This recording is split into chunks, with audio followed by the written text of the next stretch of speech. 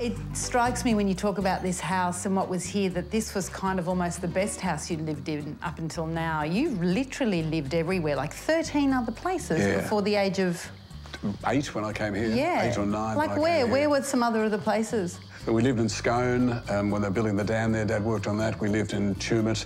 We lived at Urangabilly when they were building the snowy scheme. Dad was on that. We lived in Griffith. We lived at Wellington. I had a shop at Wellington for a little while. I added up, there were 13 different towns anyway. And not always in houses either. No, we almost never had a house. But mostly it was almost, you know, we lived slept on Central Station for a couple of nights. Is that right? Yeah. So after the war, there was something like 350,000 people out of housing in New South Wales. So we went and Mum took us down to the Housing Commission office, my 3 sisters and myself. Yeah, and for 6 weeks, my sisters and I sat properly in the Housing Commission office to try and get on the list of getting a house. And Mum got to know the clerk in the office, and he said, you know, if you really want to bump up the list, you're going to have to do something. So my 2 sisters went to stay with in-laws with uncles and aunts at Paddington.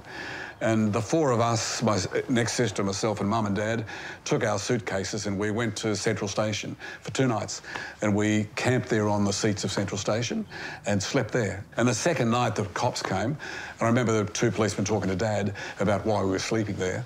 And he explained we didn't have any house. And so we jumped, they put us in the blue Mariah, the black Mariah, the police car, and took us down to the Housing Commission office. And they bumped us up the list. We jumped the train to Liverpool and went to a place called Hargrave Park. So we went out there, we were there for about 2 years living in these horrible Nissan huts, which had been an army base.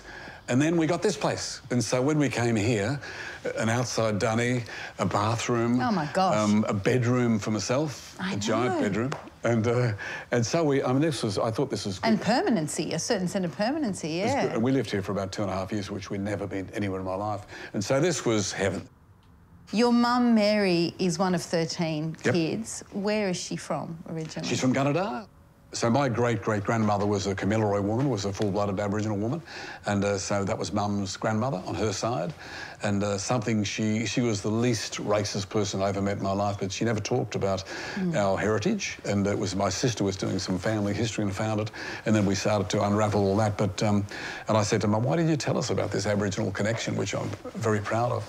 And she said, didn't matter. It didn't matter, but it did matter. Yeah, you know, it mattered very much. And was she an optimist, do you think? Mum was fantastic. Mum believed that that my sisters and I could be Prime Minister or could run the world. And do anything. Anything at all. It was, you know, had it been a garbage man, she'd have been proud. Is that where you get your optimism from, do you think, from your mum?